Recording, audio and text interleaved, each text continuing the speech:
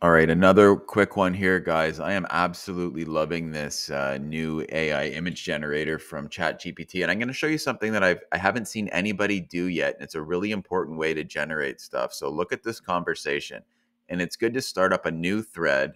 So I use ChatGPT 4.0. You want to start a new conversation because these images I find they start when you generate an image in just some random conversation, it'll mix up things before in the chat. So start a fresh one.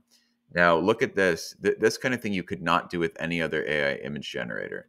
So I start with not generating an image. I do some research. So I would click on the search button here to search the internet. And then I say, look up the current polls in the Canadian election.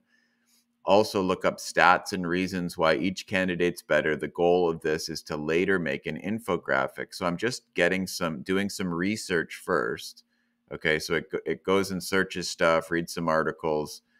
And then I said, get photos of both Carney and Polyev. Those are the two main candidates, the number 1 and 2. So these are the photos. So it goes and looks for these two photos of these guys. And then I said, or I click on here and create image. You can just write create an image as well. I said, create an image of Carney and Polyev as a cartoon. You don't want to put too much effort into one, like you want to break up the things. Like I could put this all into one prompt, but then it wouldn't work. So it's good to break them up. Now I said, now plan what the infographic with these guys as cartoons would say. Plan it out, make it look good and be informative to Canadians. So I'm still not even making the infographic. I'm just asking it to plan it. So it plans all this stuff. Now, to be honest, I thought this is going to be too much, and it did turn out to be, but it plans everything. And then it goes and makes this, but it's just got Polyev. There's some, it added some numbers. These are the wrong colors here for the different parties. So I said, okay, that was too much information for your AI image.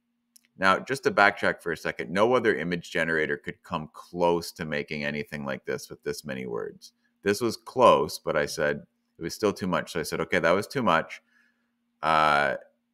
Stick more to the facts. I do want the cartoons, but I want it accurate with no spelling mistakes. Make a much simpler plan. Tell me about the plan, and I'll tell you if it's good.